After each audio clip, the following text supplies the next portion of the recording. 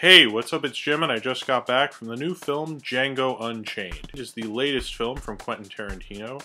It is about Django, a slave who is freed by Dr. King Schultz, played by Christoph Waltz. Schultz uses Django, played by Jamie Foxx, to find the Brittle brothers, who are three brothers who used to own Django and his wife, Broomhilda, as slaves, and then sold them off when they found out they were married to separate people because they're a bunch of jerks. Schultz and Django go off and hunt these guys down, then realize they like working with each other, so they become bounty hunters together, and then make a pact that after they do bounty hunting in the winter, that they will then go off and find Django's wife, Broomhilda, and bring them back together. Django Unchained has a lot in common with Inglourious Basterds, which was another kind of historical revenge genre pastiche kind of a film, and this is very much in that tradition. I think this has a lot more in common with genre, specifically spaghetti westerns, blaxploitation, and also being a very entertaining film. This film is very funny, it's very fun, the violence is always presented in a fun way, it sets you up and is very quick paced at the beginning, so it really gets you into it. And much like Inglourious Basterds, sometimes it feels wrong and fun and bloody and gory. It's like everything you want a rated R movie to basically be. Those grindhouse kind of movies that Tarantino grew up with that everyone says were wrong and crappy. Tarantino, when he brings that entertainment, he brings the trash to it. But there's also a major intellectual level to it as well. It's not just trash for the sake of trash. There's an intellectual level to what he's doing with the trash, which makes it fun. There's a certain amount of Hollywood entertainment going on throughout this film, but he's also doing it for a reason. What he's doing with the genre and what he's saying with it about racism and about kind of retribution for these things. Much like in Inglourious Basterds, where it totally sucks that we never found Hitler and killed him. With Django, he's trying to kind of find a revenge genre B fantasy with slavery in America. And also, if you look at spaghetti westerns and blaxploitation, if you fought the system, you would be kind of destroyed. And I think he's giving it more of an empowering sense to it. Because anytime any of these guys would be empowered in the old films, they'd be destroyed in the end. And Django is so much more hopeful. It's so much more fun. And I like that about Django. Django's story in this film is similar to Django played by Franco Nero in the original Django film, and that's very much a revenge story. And I think Spaghetti Western, the Django character, is a revenge story, and he's using that story in typical Tarantino fashion. There's like so many different influences and, you know, ideas and, you know, different genres that play here. I often feel like when I see his films for the first time, I don't really see them. I feel like, you know, the second or third time everything makes sense to me, but the first time I almost feel a little overwhelmed, a little like, did I get everything? Like, I really feel like there was so much going on, and like I'm thinking of one idea and the other idea I totally missed. Almost wish I was seeing it a couple times before I was doing a review, because I feel like when you really want to get in deep with it, you have to have seen them a couple times. And because his films kind of lend themselves to multiple viewings, I'm sure I will see this again. I might see it in theaters again, I don't know. But that's also part of the fun, you know, having, you know, a Rick Ross song going on during a Western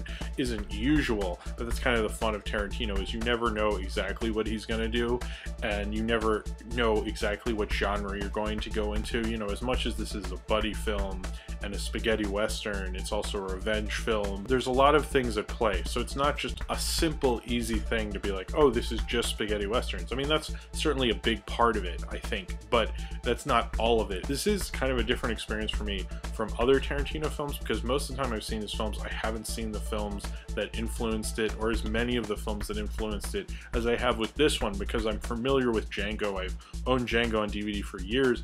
I'm familiar with Sergio Corbucci, who seems to be a major influence on this film, but there was still like stuff I wasn't really aware of. I had no clue that Mandingo was going to be referenced in this as much as it was. He has such an incredible knack for dialogue, and I love hearing Christoph Waltz say his dialogue. I think there's not a finer actor I can think of for Tarantino's dialogue than Christoph Waltz. And what's funny about that is Tarantino is such a lover of the English language and loves the spoken word, and Christoph Waltz is German. I think he's better at speaking English than certainly even I am. I don't know many people who speak English as well as Christoph Waltz. It seems to like roll off the tongue like naturally, Tarantino's dialogue, when Christoph Waltz says it. Christoph Waltz was like born to say Tarantino's dialogue. Everyone he casts in his films, I've never seen anyone he casts in his films that I'm really like upset by or insulted by. It seems like everyone's almost perfectly cast, like he rewrote the whole film around that actor. It just seems perfectly smartly cast. I know a lot of people don't like that Tarantino is in this film for a second. He's not in it that much. You know, a lot of people think it like ruins the film and such. I think that's being overly dramatic. It was funny, it was silly, and he's not even there that much. So, you know, if you went to the bathroom and came back, you probably could miss him. So, you know, if you see him and you really dislike it, just go to the bathroom, come back. It's not going to be a big deal. I like that he got DiCaprio to play a villain. DiCaprio is so like maliciously evil, but he's almost like cluelessly evil. Like you can tell he's like the evil kind of a boss person who he's definitely evil, he definitely has the wrong intentions, but he has like a soul and a reason to him. The way, if you look at some spaghetti westerns, they would, when they would focus more on the villain, they'd make the villain like an interesting, compelling character. Tarantino doesn't really do major characters that are just one-dimensional, you know, villains or anything. He makes them have reasoning behind them, even if their reasoning is crazy, like Calvin Candy. DiCaprio is just like really evil and a fun evil to watch. Franco Nero, I wish Franco Nero was in it more. I really thought Franco Nero was going to be in it more, but he's not in it that much. That's probably my biggest complaint. The thing about the Django character, Christoph Waltz's character, Schultz, seems to be the main focus of me as a viewer when I'm watching the beginning of the film. You know, he's the person who has the most dialogue, he's talking the most, I seem to be following him the most. Almost like Jamie Foxx's Django, he's playing it very low-key for a lot of it. And it doesn't seem to me that until, you know, they get to the Candyland and it really becomes about his quest to find Broomhilda, his wife, played by Kerry Washington, that he really kind of becomes the star of the movie. It feels like a lot of the supporting characters almost take over for him and he just fades into the background like this mysterious cool guy in the back that you almost don't notice, you know. But Jamie Foxx is really good at this. And, you know, Jamie Foxx is an actor who, I actually do like Jamie Foxx a lot. I often find that he does kind of crappy movies. And when he had that big explosion, what was it, in 2004, and he was in Collateral and Ray wasn't so great. But Collateral, he was great. And he's never lived up to the potential that was laid out for him in that year. And when I was watching this, I was like, oh man, like Jamie Foxx has really like come into his own with Django. He felt like a real cowboy, you know, he felt at home riding a horse, like an old Hollywood, you know, Western actor would that was trained with a horse. Well, there's a lot of fun to Jamie Foxx, but there's a certain coolness to Django. There is kind of a superhero ideal to the way this whole story plays out. And the original Django is kind of a superhero. It's very pulpy comic book idea. And the way Jamie Foxx plays it, he is kind of like the black superhero, Django Freeman. A superhero or comic pulp character, the way that Franco Nero played his Django. And Jamie Foxx seems to get that in his performance and be able to play the cool, slick guy who's good with his guns, who can, you know, let all these guys give their like long-winded Tarantino soliloquies that we're used to and just chill out. You know, he's not given the cool dialogue that Christoph Waltz and DiCaprio and Sam Jackson all are, but he seems to be able to be comfortable with that and still be the star of the movie. I like these kind of entertaining, fun, B-genre romps that Tarantino has been doing, kind of like righting the wrongs of history in a way, which is fun. He's facilitating something that history never accomplished. Even though it's taking on serious issues and taking on slavery and taking on a lot of stuff, it's still a lot of fun, and it's fun violence. And I think Tarantino gets why an audience, like why you root for the Avengers to win and why you root for, you know, anybody to win in the third act. You want that villain dead. I think he carnally understands that, and it works within these revenge B-genre films, and he's able to let go of kind of the genre conventions and really let you have a good time. He can weave all these different genre conventions and you never know what to expect, but he seems to be able to weave them in a way that is able to satisfy an audience. The way Tarantino directs these films is mainly concerned with entertainment, and that makes it a lot of fun. It goes into why he's making these, to give you kind of an awesome revenge fantasy, but give you something you can root for at the end and be like, yeah, that's awesome that he killed those slave owners. Yeah, that's awesome that he killed Hitler. And giving you kind of that satisfaction that history's not necessarily giving you.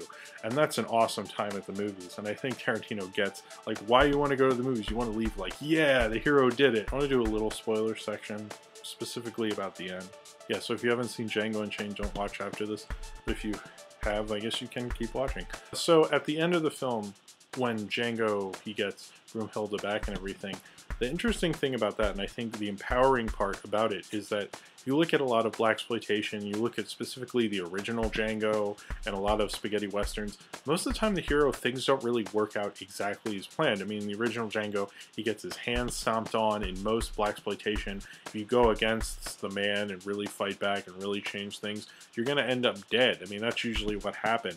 It always sucked when that happens. You're always like, what? Oh, man. And that was never any fun. And it seemed like a little bit when everything fell apart for a bit that maybe he was going to go back to that, even though I was like, oh, well, that's typical of this genre and typical of what you'd expect, especially from the time period, the 60s and the 70s, when they're making films like this that Tarantino's referencing in this film.